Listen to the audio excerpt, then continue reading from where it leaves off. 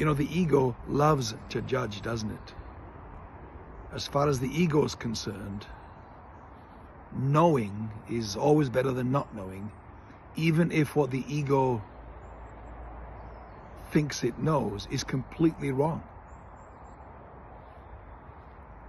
Judgment perpetuates negative history, doesn't it? When we stop being curious and open to seeing something different, having new conversations, then the stereotyping that we do towards people and things and so on perpetuates itself, and history is interrupted and rewritten when we stop allowing the ego to default to what it thinks it knows to tidy something up, but it does not know.